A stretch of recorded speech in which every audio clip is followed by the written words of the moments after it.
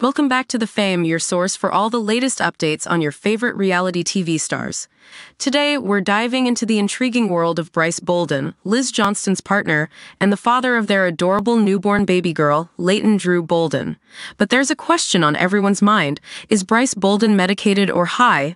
Brice Bolden made his debut on the hit show Little Johnstons in 2019, giving viewers a glimpse into his life alongside Liz Johnston and her family. While details about his career remain undisclosed, Brice's hobbies include fishing and hunting, which he often shares with his 103,000 Instagram followers. He's not alone in the spotlight.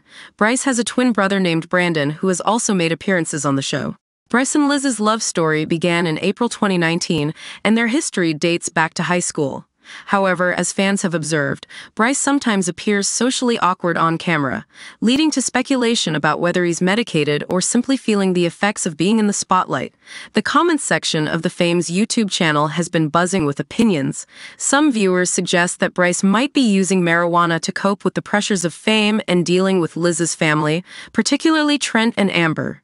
It's worth noting that marijuana isn't legal in Georgia, where the couple resides, but the comments shed light on the different perspectives on Brice's behavior. Many viewers argue that Brice is just a simple guy who's not comfortable on camera or around Liz's family.